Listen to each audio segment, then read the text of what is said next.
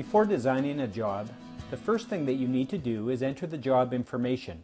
If you get in the habit of doing this as soon as you create a new job, you won't end up printing or sending reports that don't have this important information on them. To access a job heading window, you can go to the main menu under File, then Job Heading. You can also go on your keyboard, Control-N, or you could go to the toolbar and click on the icon Job Heading. Select any method that works best for you. Once a job heading window appears, there are 5 lines on which to enter information.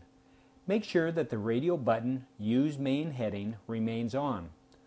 Sherwood Shelving requests that you enter the customer name on the first line, as we use the name to distinguish the job along with your invoice number for the job.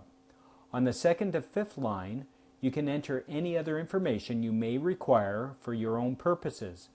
An example might be something like this. Let's say that my customer is Kyle and Lisa Brown, and they live at 1234 152nd Street in Cedar Valley, Ontario. Enter the contact information.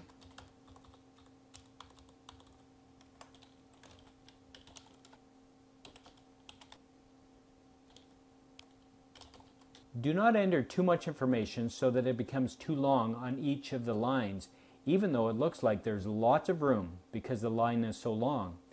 If you enter too much information, the text will actually push to the left across the page when you create a report. To avoid this, don't enter more information than about half of the line. Now enter your invoice number that you will be using to invoice your customer. This will be your job reference number, and Sherwood Shelving will treat this as a purchase order number when you submit the job. Let's say the invoice number is 8454. If you want, you can also enter the date you created the job and the due date. These dates will not be used for reference by Sherwood Shelving for any purposes. They would only be for your own reference.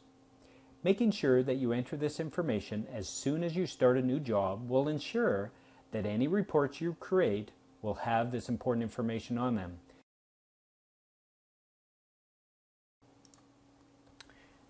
This is an example of a printed report.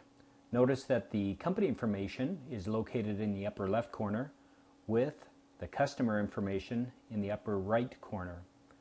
Also, take a look at how this file has been labeled. It's a PDF file, and I've used the dealer code, the invoice number, the last name of the customer, and PO for a description of the type of report for purchase order.